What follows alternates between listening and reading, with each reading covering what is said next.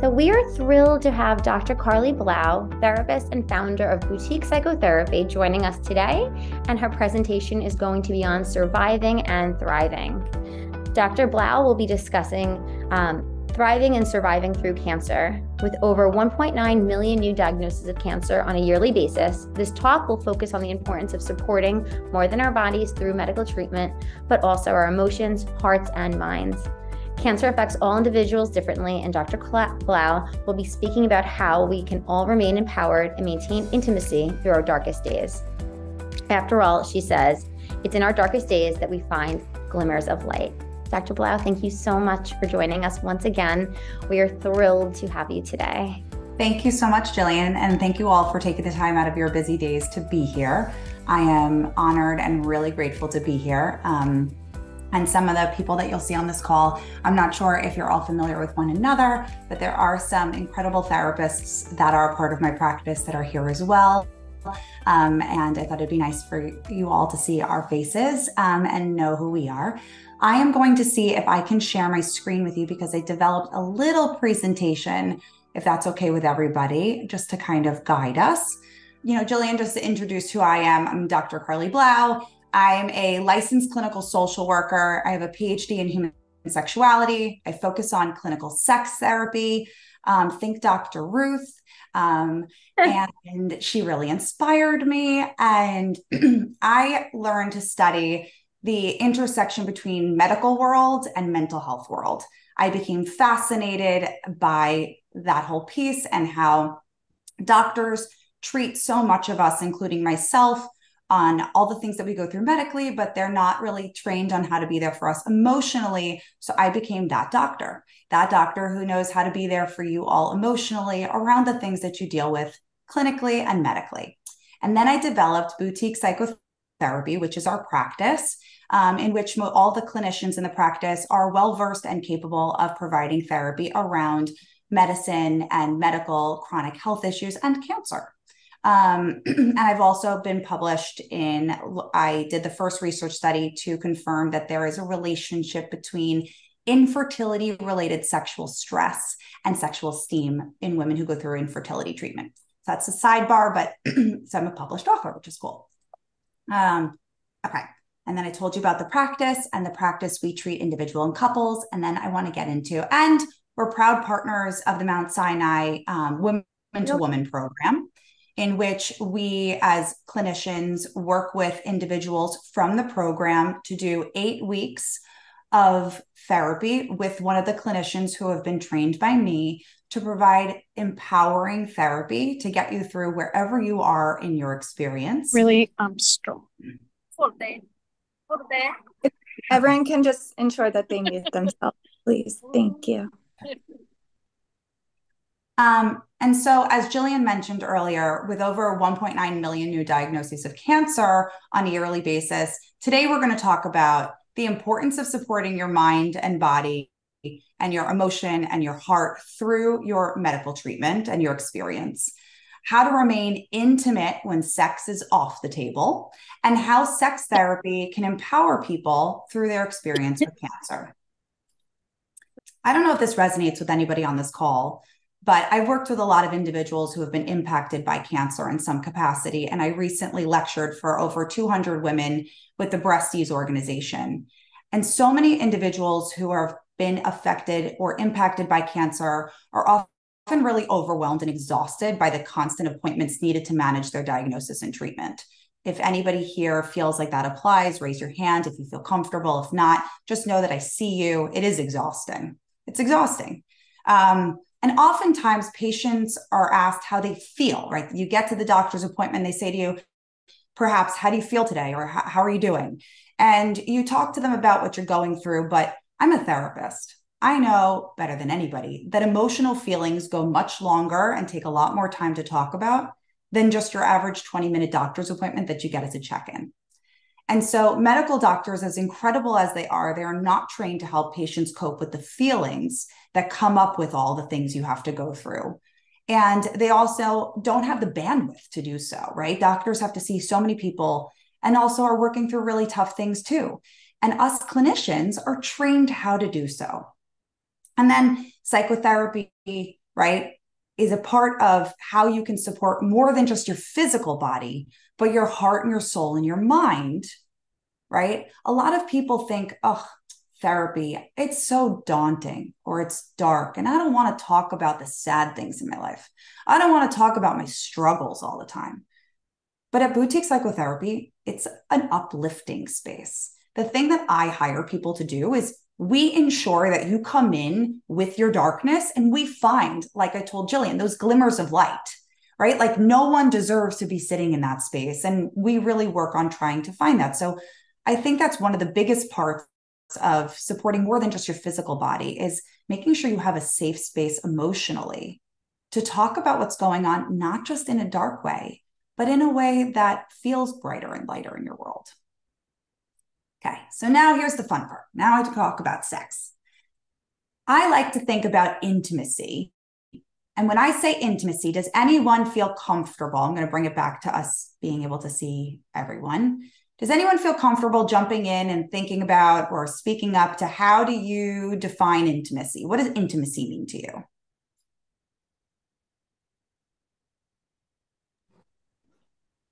Okay, I will Can answer. I say? Oh, go ahead. I was just going to say being entwined with your, with your partner, having them and you together, and having something come out of it. I mean, that's how I look at it. I love that. Thank you for participating. I really appreciate that. That's sweet. I was going to say a closeness, a physical and or emotional closeness. Beautiful. And so we're going to go on that, okay? And how do you remain intimate when sex is, when we talk about cancer, we talk about the way that it affects all of us so differently. Every person who experiences it, as well as chronic illness, it impacts every person differently. And patients often ask me, how do I remain intimate when sex is uncomfortable? It's unwanted. It's undesired. It's unfamiliar at this point in my life. It's painful. It's not the same as it once was because I feel sick. I feel different physically. I feel different emotionally, right? How do I remain intimate? Intimate does not always have to do with sex, which some of you brilliantly brought up. I did my own homework for our presentation today, and I came up with 4 definitions I want to share with you. I think there are known 4 different definitions of intimacy, but then I went and made my own versions of them for you. I think that there is emotional intimacy, physical intimacy, spiritual intimacy, and sexual intimacy. Emotional is the state of feeling closeness and connection in an interpersonal relationship that's marked by a consensual sharing of deep personal information. So clients might say that they have an emotional, intimate relationship with me as their clinician because they talk to me about really personal information and they feel really safe doing so. Physical intimacy is a state of having close consensual physical connection that's body to body. You can also have that physical intimacy with yourself through masturbation and self-love, and also getting to know your body parts as you're growing, changing, and your body is going through things. The physical checks that we have to do with our bodies as we're going through physical change, and as a woman is going through an experience with cancer, might also be quite intimate in the way we have to learn to look at our bodies and explore them and be one with them. Spiritual intimacy is another piece in which you can have a close emotional spiritual connection. I like to think of it, some people look at religion, some people think of spiritual, some people just think of energy. And it's in which a person feels an energetic connection to another energy in the world. People tend to say that, they might feel like we have an energetic bond between one another because it's just a vibe we're on.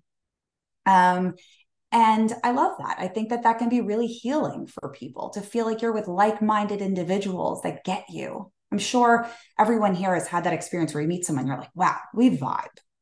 And then there's sexual intimacy. And that's the state of consensual physical closeness that is meant to result in a pleasurable experience for any one person or people involved, and it can include intercourse, but it doesn't have to rely on penetrative intercourse for the connection to occur. Now, I wanted to come up with a couple of things to offer you and then open the floor for questions. And so what I wanted to offer was 5 intimate things that you can do alone. I lecture often and I speak with individuals often who have been impacted by cancer. And not everyone has a partner to support them through it. And not everyone has a partner that they want to be intimate with. Sometimes things change, relationships change. Sometimes relationships go through struggles. And sometimes we just let intimacy fall by the wayside as a result of being in a long-term relationship. And it's just not as pertinent as it once was. So there are 5 things you can do alone. 1 is journaling. Get a beautiful journal. Treat yourself to something that you love. And keep your thoughts and feelings down. When you get out of an appointment, when you get out of a part in your life, when you get off the phone with somebody that brought you joy, write it down. I always say, if I could show you my desk right now, anybody who knows me, I write everything down. Why? Because there's a commitment to what you are physically writing. When you type it on a phone or you type it on a computer, you type it and you delete it, you forget where you put it, it's in some folder on a computer and you never see it again and it's gone. When you write it down and it's in front of you, there's a commitment to it, and your feelings are worth being committed to. Your feelings are worth being committed to. And so I want you to think about that your doctor or whomever you're seeing might not have the time to talk to you about all of your feelings, but those feelings are really valid. And I don't want you to ever go a moment of your life thinking that that's not true. So I want you to write it down. 2, who in here likes to dance? I am a dancing queen.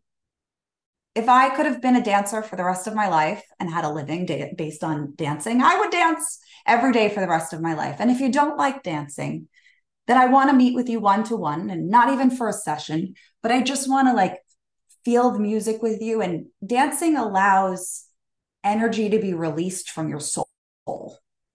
I sound a little kooky when I say it, but it happens. And if any of you have ever been on a dance floor, and maybe one day we'll all dance together someplace in a dream of mine. But when you move, energy releases from you and comes out. And so if you're folding laundry, if you're pooping, if you're writing emails, if you're sitting around the house with nothing to do, put on a song that reminds you of a beautiful time in your life, of a time in which you felt utterly empowered, so gorgeous, so strong. And listen to the song and think about what it brings up for you in your mind. The mind is the most powerful, understudied organ in our body, your brain. And it has the ability to recognize things and to bring back emotion. Listen to a song that made you feel empowered or made you feel sexy and close to someone, and feel what that brings up for you and how you recall it. Read. Keep informed. Stay informed about things you're passionate about. Learn. Look at things that you're craving to learn more about and let it take you where you want to go. I also think that reading can be a really great way to escape your reality. Some people who are having a difficult time love reporting that they can read erotica or reading a sexy book. There was one recently, Between Us or something like that. I'll get you the name of it. If anyone knows it, shout it out. But there was a great book recently. Oh, It's Between Us by Colleen Hoover. And people were loving this book, that it took them to an alternative universe in a different time in their life. And it just made them feel so, enhanced. I haven't read it yet, but people really liked it. Or engaging in pampering. When was the last time you can say that you pampered yourself to the nth degree? You gave yourself a massage when you put lotion on out of the shower, or perhaps you took a bath, or you went someplace and you engaged in a pedicure or a manicure or a little 10-minute massage, or you just did something at home to make yourself feel pampered and taken care of. We forget in our busy lives the impact that little effort can make in our world. And it does make us feel better. And masturbation can be done alone. There is an amazing resource called omgyes.com, and it teaches women how to masturbate. And there are instructional videos, because what do we know? Boys are taught how to do everything, and girls, we all have to learn through me. I'm kidding. But we learned how to masturbate through, trial and error, or oftentimes women will come to therapy and say that they did it when they were a child. They would rub on their hand or on a doll or on the clicker, but they didn't know what they were doing or why it felt good, or in the bathtub, and there was a lot of shame around it. But you're entitled to feel pleasure. And that might be strange, but it is something you're able to have. And that might be something that as your body changes and as you change, that may look very different. But that is something that you can explore as a person in the world. How does your body change? What does your body need to feel pleasured and intimate? And how can you do that? And then 5 intimate things you can do with a partner. But these I came up with, and I'm kind of excited about them, so I'm going to share them. And then we'll get to questions. 1, I call it naked geography. You're getting all my sex therapy tips, but just us. So there's naked geography. I'm sorry for keep messing with the thing. Lay in bed with a partner with underwear on. You take sex off the table. No penetration can occur. No oral sex can be expected. This is just an activity that's called naked geography. And you lay in bed with a partner with underwear on, and with the help of a candlelight and some intimate music, you touch each other's bodies and faces to refamiliarize yourself with one another, using words to express your likes and dislikes about how you'd like to be touched, and showing your partner with your hand, taking their hand, what kind of touch you would like to experience. Most women who have gone through, I work with a lot of cancer patients as well as pelvic floor dysfunction. And a lot of women often say that what shuts them down completely is the expectation that being touched and feeling good is supposed to result in intercourse, or an expectation of putting out. And that expectation shuts us down before we can even open up. And so that's why I make the rule of naked geography, but that's off the table. You're in this just for familiarizing and feeling close to one another. And you'd be surprised what that brings. 2, making out. Do you know that 38% of couples over the age of 50 do not kiss passionately at all anymore? Our tongues and our mouth and our lips are what we use to communicate the most vulnerable feelings in our body. And when we don't use that to connect to a person that we are trying to share those feelings with, it's like we're not using a part of us that could be used to share how you feel. Like, I'm sure everybody on this call could potentially remember a time in which you had a hot, steamy makeout session, right? It makes you feel connected to someone. And that's what it's meant to do. So make out. Give massages. No sex on the table again. No intimacy like that. But grab a great oil and engage in a mutual massage that can turn into massaging one another and just feeling connected. You can also do things like talk about all the ways in which you used to pleasure each other and what you used to like about it and how that used to make you feel and what you would like to do differently now that your body's perhaps changed or you're feeling things differently. And the other thing is ask your partner to slow dance. It's a rule in my house. If you're asked to dance, you can't say no. It's a rule in my house. And I want to bring that rule to your house. If you have a partner or if you're single and you have a family member with whom you have love for, and the next time they're over, you ask them to just dance. Might they think you're crazy? We're all a little crazy. But that feeling you get from dancing with somebody is so heart to heart felt. And it's an intimacy that we forget we can just experience without any kind of sexual pleasure, but it just brings us close. And then when you rebuild your intimacy out of the bedroom, you'll find that it starts to show up again in it. And I say that starts within the way that we are intimate with ourselves. How are we kind to ourselves and nice to ourselves and feel beautiful within ourselves? And I know sometimes that the way that cancer can impact our bodies and impact individuals' bodies, that it's sometimes difficult to identify as being intimate or sexy or feeling that way when that once came with something that perhaps has changed in the here and now. And that's what sex therapy can do, is help you rebuild that so that you can keep feeling that feeling that you once felt, because you deserve to feel that. And then, of course, there's sex therapy. And I just wanted to give you a clue into what that is, which is it's a type of talk therapy that's provided by a licensed professional who's trained to help people with mental or emotional aspects of sex-related issues. Every clinician in my practice is supervised by me and therefore being trained by me to learn everything that they need to know about how to deal with sex therapy.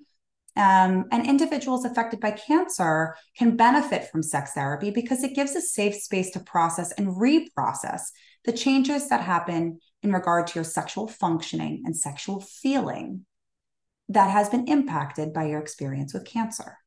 And then with Boutique Psychotherapy, we also developed a sexual empowerment protocol, which is an 8-week protocol that we've developed that has certain prompts for every single week meant to enhance your sexual empowerment and to make you feel empowered within yourself. And now I want to open the floor to questions, and I'm going to make this really big so I can see each of your beautiful faces.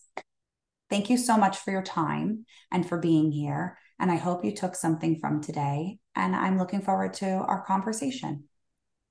Thank you so much. Questions for Carli? Or comments? Did anyone feel like anything resonated? Did anyone, and if you want to turn off your camera or if you have anything to say at all, I want to just be there. I have to say, I love the dancing part. I do that a lot on Saturday mornings when I'm getting myself ready. And, I live alone. So when I'm ironing and I'm getting my things to go and stuff like that, I'm there with the music on and I'm dancing. And it does feel great to just let go and not worry about anything and just feel yourself dance on the floor at that moment. Mm-hmm.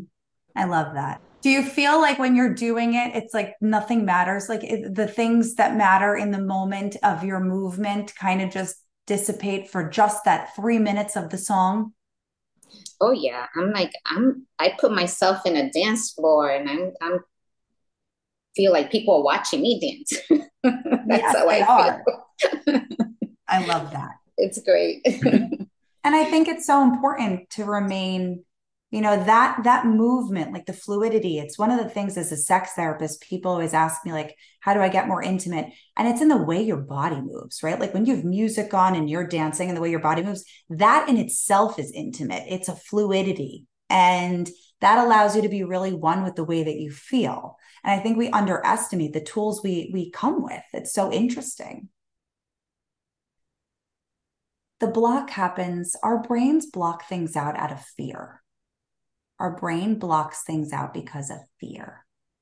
Hildred, what are we afraid of? And I'm not asking you to divulge that here on this call in such a vulnerable space, but in the space of, therapy with the Women to Women program, that might be something with a therapist that you can explore of where did you shut down? Why did you shut down? How did you shut down? What were the things before you shut down that gave you pleasure? And why did they shut down? And how can we redefine them? How can we create ways that don't impact your body in a way that causes pain and discomfort, but that activate your body in the ways in which it is so strong and so capable of pleasure? Now, I hear you that it's shut down. Do you feel like it's shut down emotionally, like it's something that you don't want at all? Yes. And that is such a common feeling and such a common experience. It's a trauma response to all of you, what you've gone through. And the way in which you work through it is by processing it and talking through what it is that you're craving to get back. Perhaps maybe we talk about, is there a part of intimacy that you miss? Or what did you once enjoy? And what was that like for you? And the thing I said earlier about the brain being the most miraculous organ in your body, what I find, that's my 9th year in private practice, and it's my 3rd year doing this work particularly. And what I find is that when we re-jog the brain of what pleasure it used to have, and where the pleasure used to be, and we rewrite the story, we slowly get glimmers of pleasure back. It's a slow ramp up, but the slower you go, the more it comes. There is discomfort in sex often. All the clinicians that are on this call know, and when I do my trainings, I teach people all the time, there are a lot of medical physicians that are telling women, if sex hurts you, something is wrong. If sex hurts you, something is very wrong. And it worries us, right? Like if our vagina or our breasts or our, organs, our stomach hurt us after having sex, the brain shuts down. It's like something bad just happened to me. I don't want that to happen again. You shouldn't want that said behavior, which is exactly, Hildred, if I'm understanding correctly, what's going on for you. You had a lot of discomfort as a result of having intimacy or closeness. And then afterwards, there's like a feeling, I don't want to feel that again. And so I'm not going to allow myself to engage in that, because what if it brings me that same pain and discomfort once again? And that is something that could happen. But there are a lot of things that you can work through with a therapist, and a lot of different tools and techniques, like certain lubrications are really good. But each of these things are really personalized depending on your body, your experience with cancer, and also how it's impacted your body individually. So I would be remiss to give suggestions without knowing an entire situation. I'm really careful about that.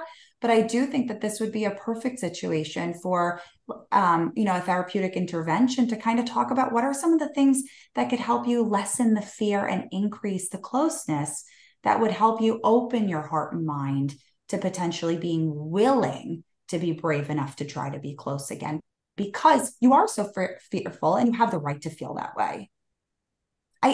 When I spoke, I'll say this, when I spoke for the Breasties organization, one of the number one questions that I was most fearful is, I have not myself been impacted by cancer. I have endometriosis stage 4, and I've had 2 laparoscopic removals of endometriosis, and I'm pretty debilitated by that, and pelvic congestion syndrome and PCOS and pelvic floor dysfunction. And so I myself have gone through a 1.5 years of my life in which I could not have intercourse at all with my partner because of how painful that was for me.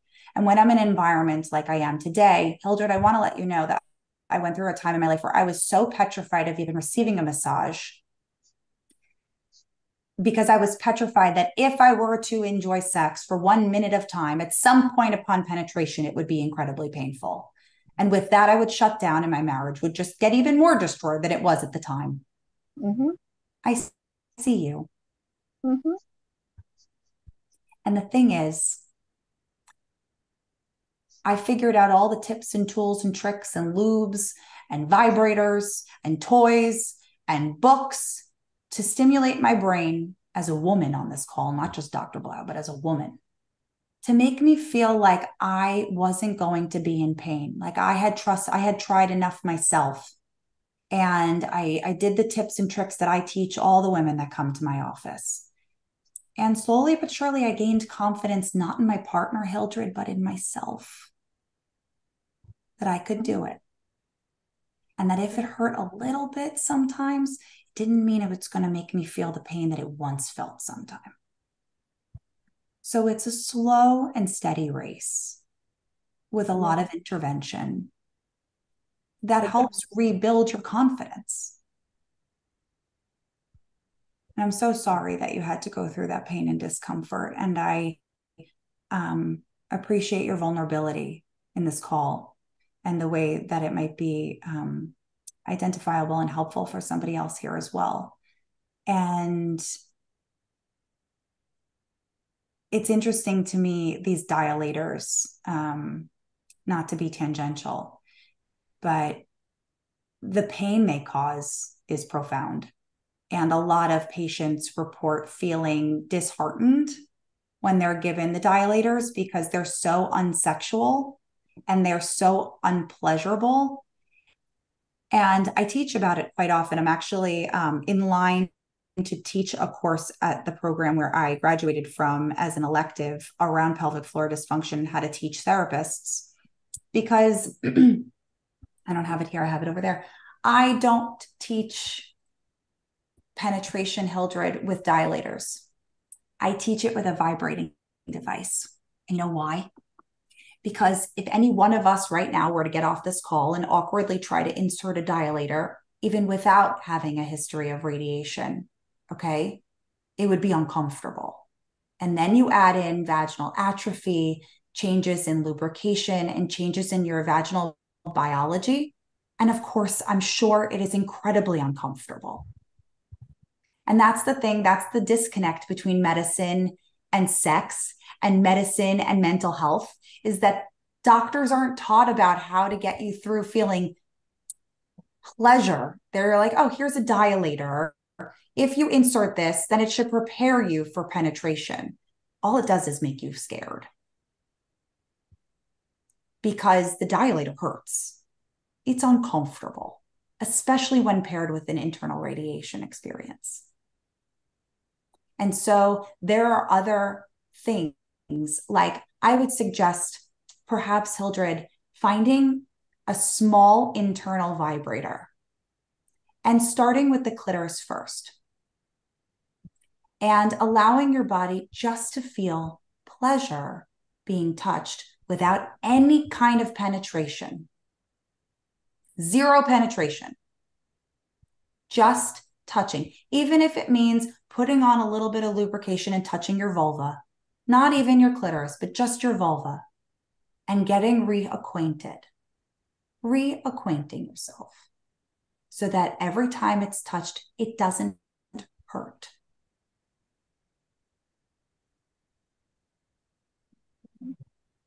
Quim, Quim, and it's Quim. I think I'll get you the website. The website is Quim. You see it? Yep. So if you look at itsquim.com, I'm going to share it here.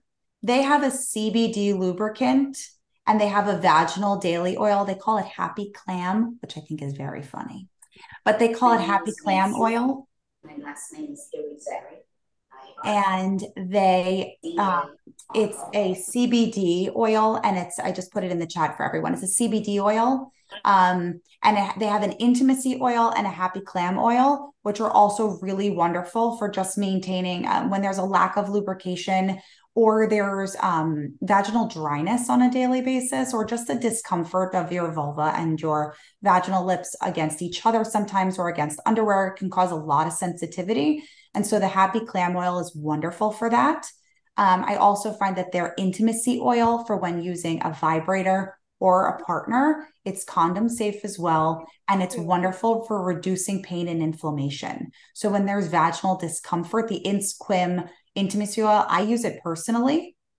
And it's the one thing that has always reduced discomfort, and also like the stinging afterwards that sometimes happens from penetration, either from a toy or from intercourse. The Quim intimacy oil is a wonderful intervention as well.